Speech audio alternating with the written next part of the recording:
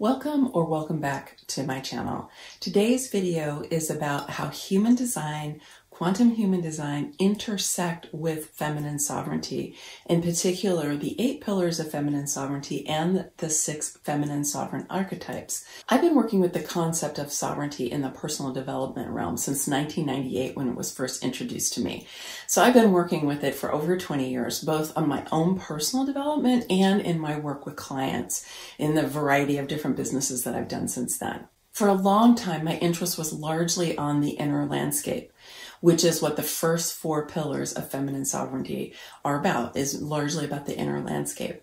And then more recently, in the last few years, I've really come to see that for me, sovereignty is more than being autonomous or having self-determination or being able to just speak up for yourself or things like that. More recently, I've come to start talking about feminine sovereignty because I don't think of sovereignty as only being about autonomy or self-determination or the individual rights and that sort of thing. That for me really comes out of the American story and it's a kind of sovereign citizen that was developed out of the creation of the US American story. And that has a role, but it's also connected to a kind of story of progress that is unfortunately part of what is leading to the destruction of our planet. We can no longer afford to really be unconscious. We can no longer afford to be moving along in the story of progress as if we could continually build and build and build and take from the earth and take from each other as if there was an infinite supply, because there is not. And so the American sovereign citizen is kind of wrapped up in that story. So for me, in our evolutionary process, I've really come to see that we need to evolve out of that kind of adolescent behavior of just taking whatever it is that you want without having an awareness of the consequences or having real responsibility. We need to mature to another level. And so for me, feminine sovereignty is about us being able to mature so that we can become not only sovereigns of our own individual lives, but also to come together to co-create, to communicate, to collaborate as sovereign beings, and then to develop a benevolent approach to all of life that will enable us to heal our planet. I'm not actually someone who talks about femininity and masculinity a lot that way, even though I was a women and gender studies professor in my first career. But it is the best term that I've been able to come up with that really has this kind of ethic of caring and of awareness of the animus of the natural world, that everything is alive and that we are connected to all of nature, and that we need to find a way to get along with each other, that we need to be able to rise above our traditional way of fighting with each other and really step into our potential as a kind of new human being. This is not meant to be comprehensive or the last word on our evolution by any means, but it is my contribution coming from my 6 decades of life at this point that I hope will provide you with a kind of structure that you can use to take a look at where are you in your personal development. We all have a place that we're a little more comfortable in, whether that's working in the inner landscape or if it's working in the outer world. So as I go through these, I invite you to consider where you're more comfortable, where you maybe feel you've put more of your attention and your energy so far in your life, and where are the places that you could use some more development. I know for me, when I look at these pillars, there's definitely places where I can continue to develop myself. And there's also places where I know that I need to provide ongoing attention, because as I expand into my work in the world, different things that I had worked with earlier in my life come up in a new form. So that is part of the spiraling process, right? We work on the inner landscape. We discover that there are things in our inner landscape that are now calling for our attention again. So we spiral back inward to be giving attention there. And then we spiral back outward into the outer world. So let me take you through these 8 pillars of feminine sovereignty. Pillar number 1 is co-creating with the flow of life. So this is about our spiritual connection. This is about our understanding of ourselves as spiritual beings and energetic beings, as well as physical beings in a material world. Now, the feminine sovereign archetype that is associated with this pillar is the High Priestess, which makes sense, right? Because she's kind of like our spiritual guide as part of the feminine sovereign archetypes. I associate this pillar in human design with our strategy. Every type in human design has a particular strategy, and all of our strategies, and indeed our authorities as well, are designed to help us to engage with the flow of life in a way that is really beneficial to us. I can say for me, when I discovered human design and my strategy and my authority as a generator, it radically transformed my way of being in the world. And it's increased my faith and my trust in the flow of life and in my connection with that. So my human design strategy and authority has been super helpful for me. So the first aspect has to do with how we co-create. You've probably heard the phrase that you create your own reality. Well, you do, because what we focus on is where energy goes, and that's what tends to manifest in our lives. But we don't do it alone. We do it with the flow of life, or we do it with source energy or spirit, however you want to name that, whether that's God, goddess, all that is. My point simply is that we are constantly co-creating with that flow of life, with that creative intelligence. It's not something that we do as individuals solely on our own. We do it as we're co-creating. And when we do this deliberately and consciously and purposefully, everything in our life becomes much easier. Now, the second aspect is that we are fundamentally creative beings. We cannot not be creative. We are part of that creative intelligence that has manifested this universe as we know it. And so we are an expression of that creative intelligence. So we are always creative. I know in the culture I grew up in, the idea of creativity was something that artists did. It wasn't something that we all did.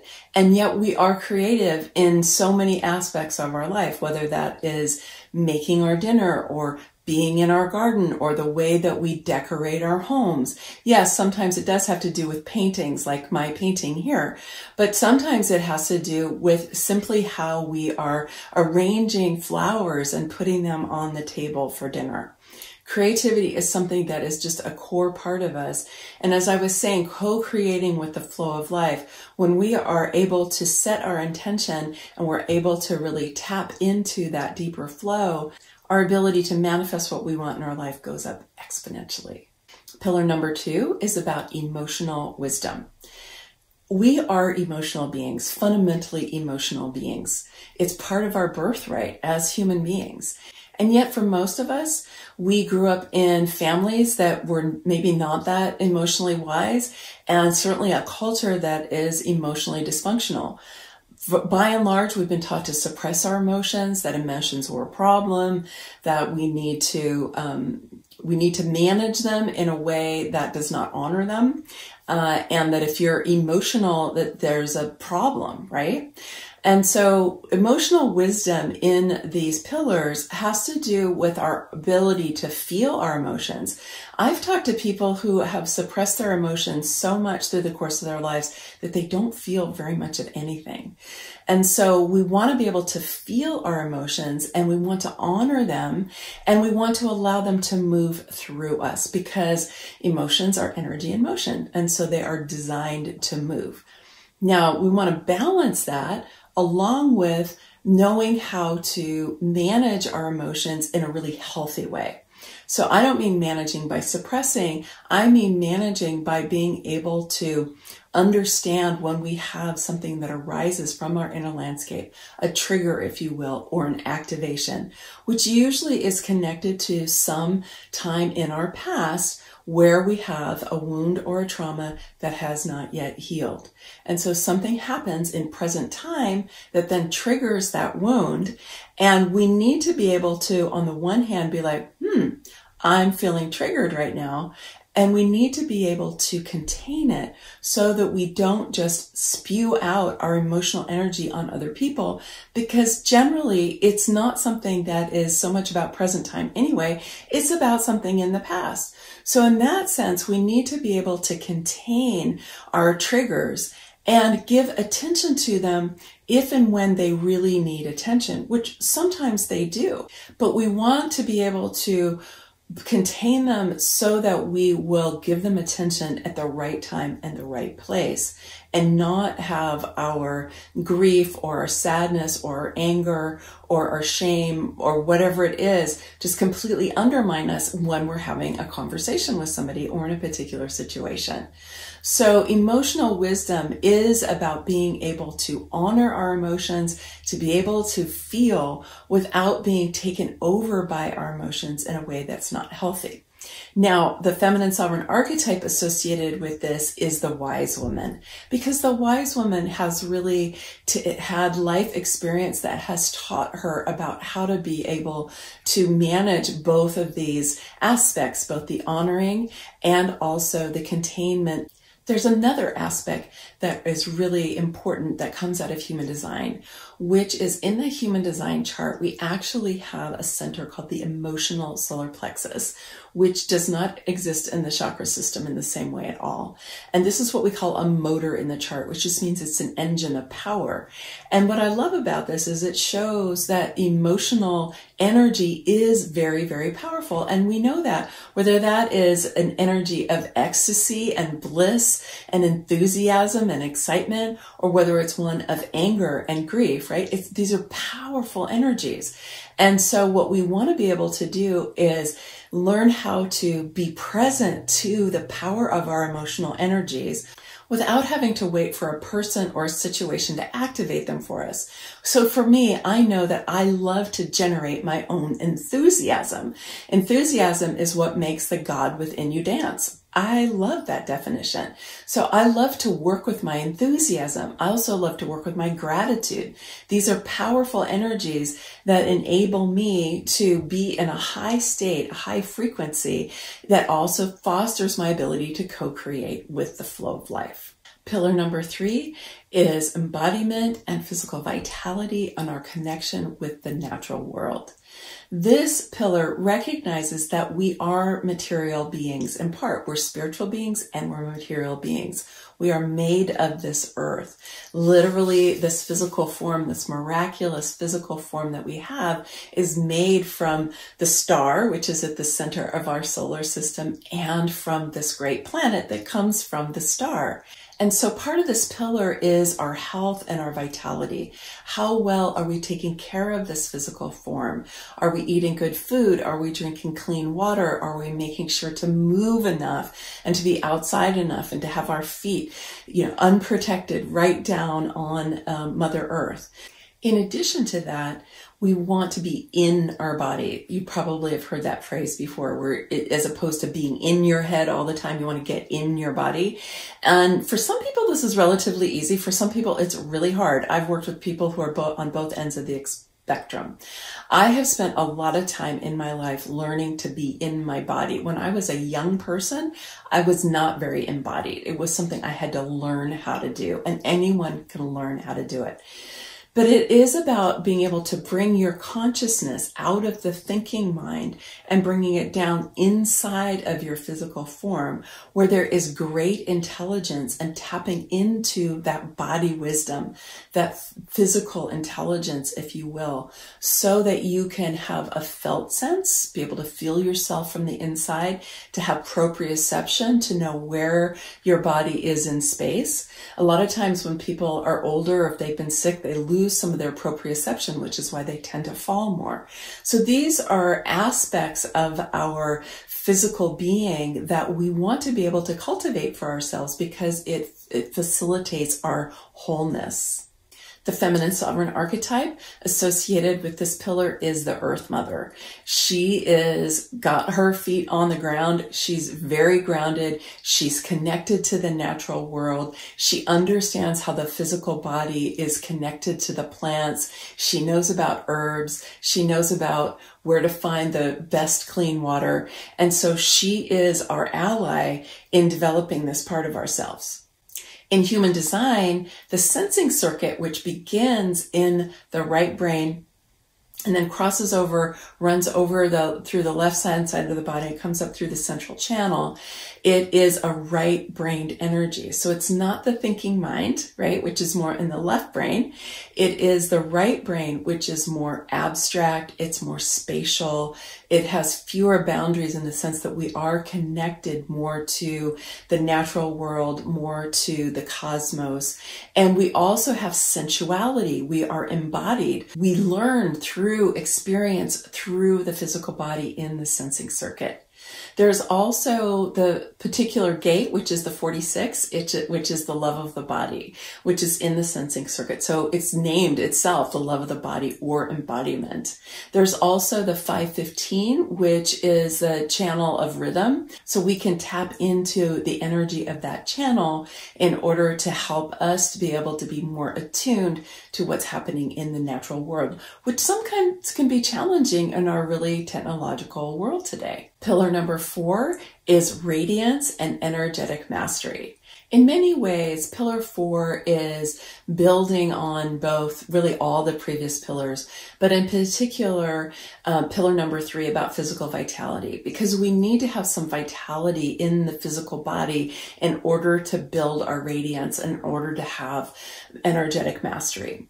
So there's a lot of different ways that you can build this radiance. I like to do this through Kundalini Yoga, which is physical and also energetic, but you can do this in a lot of different ways. What we want to be able to do is to clear out the old junk in our energy, which can include old stuck emotions that just need to be released, but it can be just energy that's just stuck in different parts of the physical body, which is why I like to do physical activity and breathing, because it helps to dislodge those stuck places and helps to release it out of the physical system.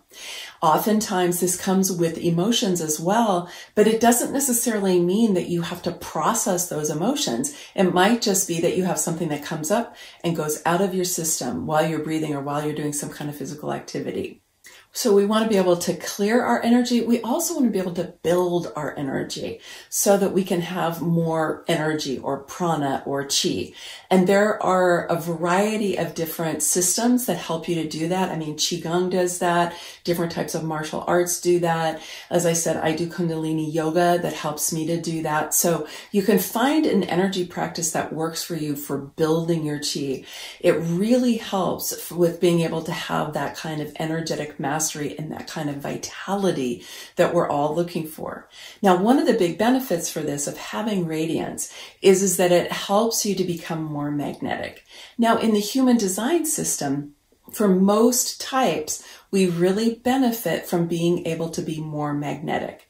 So for generators and manifesting generators, we're designed to respond to what shows up in our outer reality. So we want to be able to be magnetic to what it is that we're wanting so that it shows up when we have something to respond to.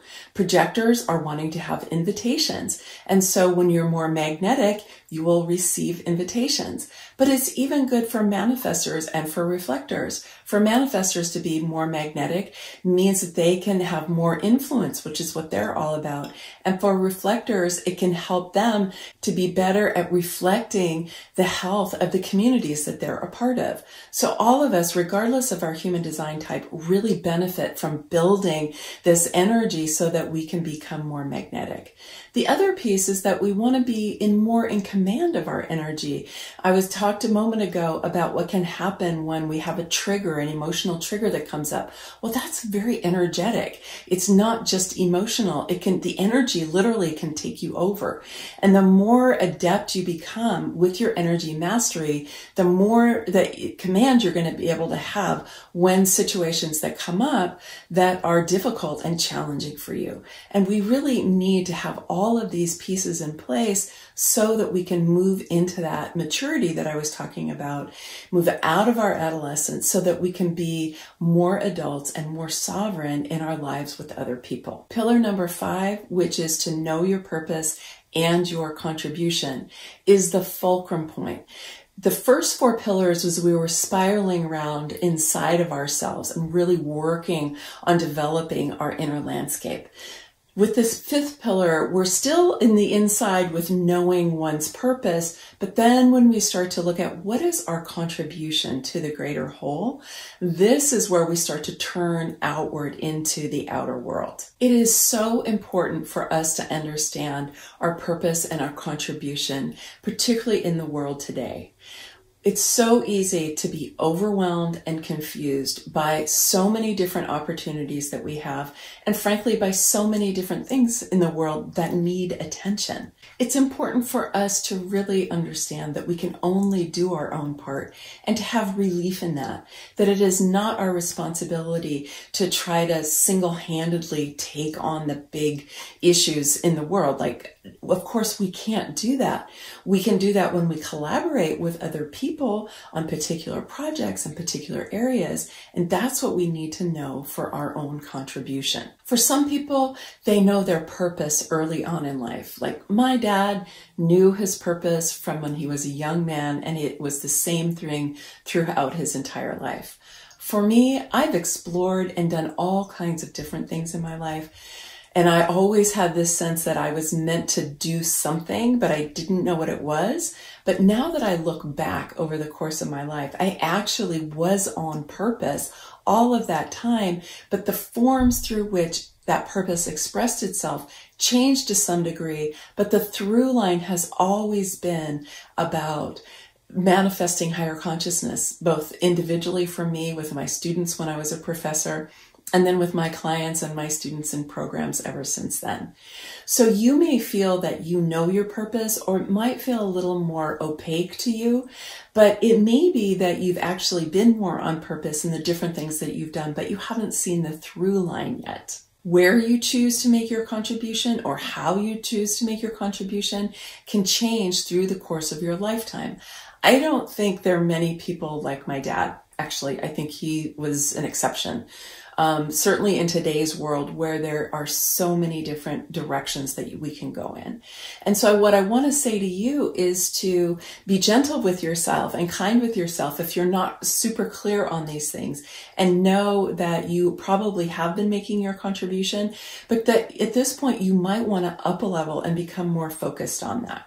Now, human design does have some ways to really help us with that by looking at the human design chart. Now, this has to do with people's individual charts, so I can't go into that in a lot of detail with you here without looking at your chart. It is something that I can do in a reading. But I just want to give you an example from my own chart. I have a lot of what we call individual circuitry, which when I learned that, it explained me so much. And it actually gave me a lot of comfort and was very relieving, because I have never really fit into things. I mean, I've participated, I've been a part of groups, I've created communities and so on, but I have always been different. And what I've learned from my individual circuitry is that I'm here to be different. I'm here to bring change. I'm here to create new forms. I'm here to present new possibilities and new perspectives, that I'm really an expression of that evolutionary impulse of humanity. It's a core part of who I am. Almost all of my circuitry is individual. And when I learned that about myself, it helped me understand my purpose and my contribution in an entirely different way. And it helped relieve me of any anxiety I had or self-judgment that I had about not being able to fit in better. Instead, I've really embraced that as part of my character and part of my purpose. Also in the human design chart is something called the incarnation cross, which is something that you can go and do a search on the internet about. And it also, if you get a reading, then you'll learn about your incarnation cross. And that's often a place that people look for their life purpose. But my experience as a human design expert is that it's often more complicated. Like, for example, in my incarnation cross, only 2 of the gates are in our individual energy and the others are tribal and logical. So that in itself wouldn't have given me that same kind of understanding about myself. The feminine sovereign archetype associated with knowing your purpose and your contribution is the visionary, which really makes sense, right? Because the visionary is the one who understands why we're here, what it is that we're doing as we're here, and what it is that we can see is the way that we can contribute. The last 3 pillars of feminine sovereignty are the ones where we're really focused in the outer world. And this is where the work that I did before, what I call personal sovereignty, is different, and it became feminine sovereignty, because these 3 pillars really have to do with how we engage with others in the outer world. Pillar number 6 is excellent communication, and there are several aspects to this. So it's important for us. It is important for us to be able to speak up for ourselves, to be able to speak our truth, to be able to be articulate and clear about what matters to us. This is particularly true for people who have been marginalized. So for people of color, for white women, for LGBTQ people, for people from countries that are not as resourced as people in the Western world, whatever aspect may have contributed to you being marginalized in your life, it is important for you to be able to speak up for yourself, because often people who have been shoved to the margins are not really given a voice. And so for you to find your way to be able to express yourself is really important. Now, it is vital that you can express yourself so that you are heard, because just expressing yourself and when nobody is listening, or in ways that are shoving people away, particularly the people that you want to be able to hear you, that's not so effective. One of the things that human design teaches is right timing, that we need to express ourselves when people are ready to hear what we have to say.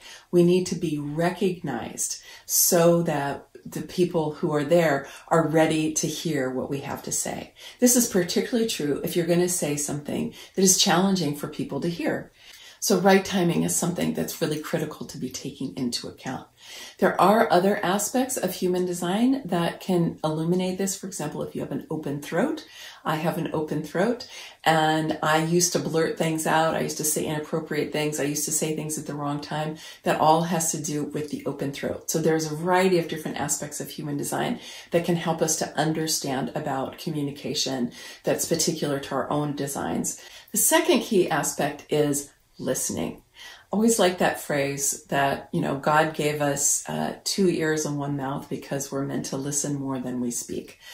I think there's some truth to that. And unfortunately, many people have been acculturated to speak up and not really be listening to each other. They're just preparing what they're going to say when somebody else is talking. And so they're not really even listening. So our ability to actually put aside our own thoughts, to put aside our own agenda, and really hear what somebody else has to say, take it in, be able to say back to them what you heard from them, to be able to open up your heart so that you can empathize with what it is that they're sharing, even if you don't agree with it. And so this is really key. I think a lot of times people think that if you actually listen to what somebody says and you're able to empathize with it to a degree, that means that you agree with it. It doesn't necessarily mean that. Although when you go through that process of really listening and being able to take it in and get where somebody's coming from, your position may change, and that can be a positive thing. Now, the third aspect is the willingness to be influenced by what somebody else has to say. Now, this isn't about you just giving up your point of view in order to be a peacemaker so that there's no more conflict. It's not about that.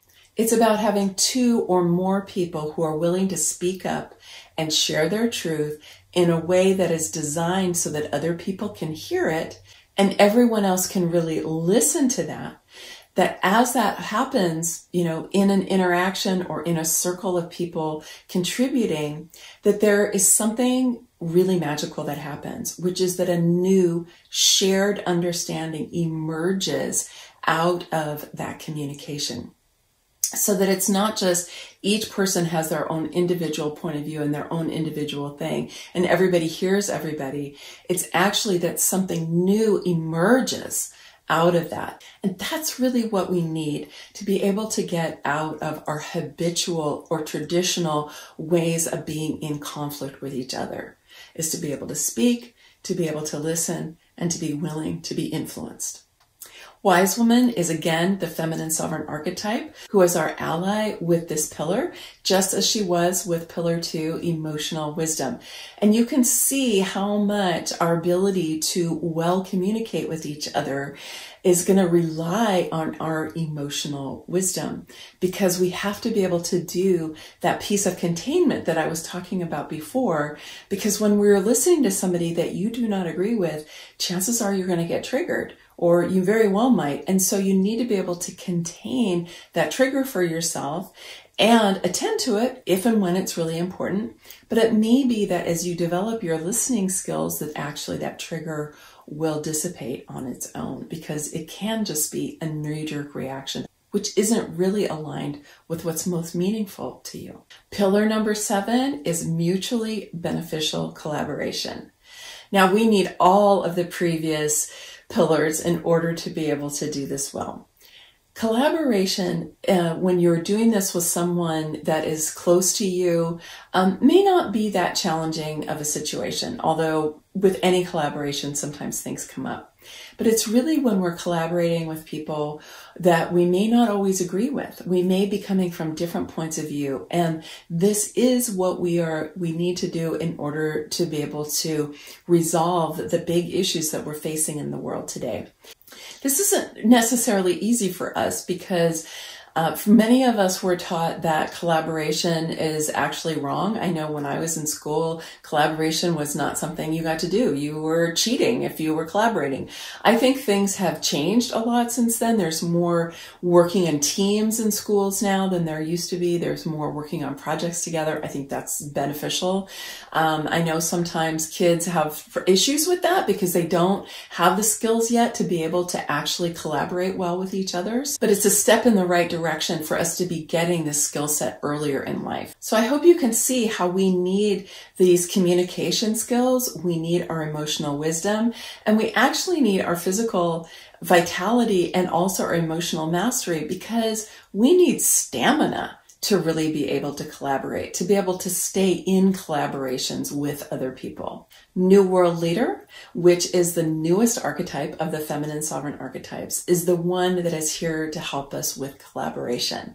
Now, in the human design system, the gate 7 is actually collaboration, and it connects with democratic leadership, or what I call New World leadership. And this is the final expression of the pattern circuit, which is about being able to see the big patterns. This is collective energy, and it is where things like infrastructure, our government is here, global consciousness is here. And so this is what the New World Leader really brings to collaboration.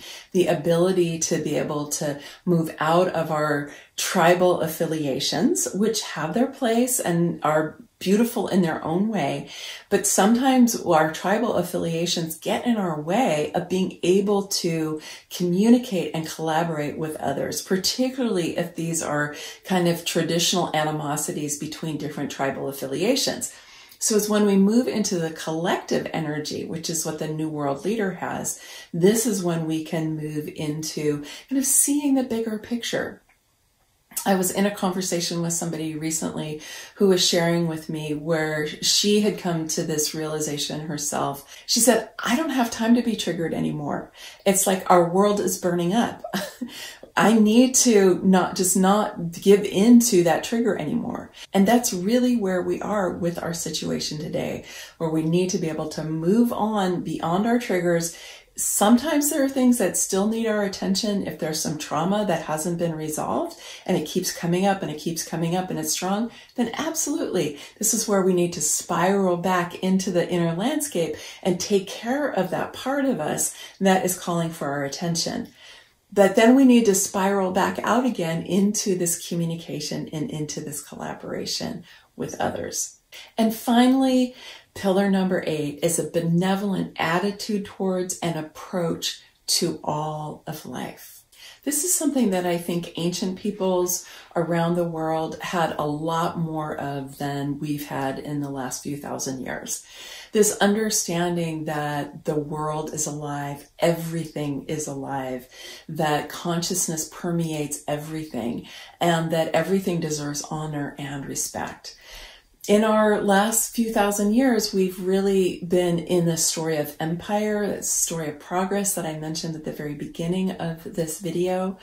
And that has been one of taking over other people, taking over the land, extracting from the land what we want, extracting from animals what we want, seeing that the world is here for humanity to dominate, for us to consume whatever we want, right? It's been that kind of an energy that is fundamental to empire. And so we are in a place where we need to evolve beyond that, to step out of this mindset of consumption and of extractive economy and of ways of using the land, of using the trees, of using the animals as if they were inanimate, as if they didn't have life, as if they didn't deserve respect or honoring. And to come into another state where we can coexist with each other. My personal belief is that pillar number 8 is something that is innate to us, but that we have been programmed out of by our culture and also by our ancestry at this point for the last few thousand years. But that in our innate humanness and also in the new human form that we are developing right now, that this is something that totally makes sense to us. But because of our programming and our conditioning that we've had for so long, we need these other pillars to help us to strip away these belief systems that have led us to the state that we've been in now. And in some ways, this is the most vital and the pinnacle of the pillars, because this attitude is what is going to lead us to be different in our daily lives, to be able to connect with each other in different ways, for us to be able to honor and respect and be with the natural world in different ways. And in a way, we come back full circle to co-creating with the flow of life.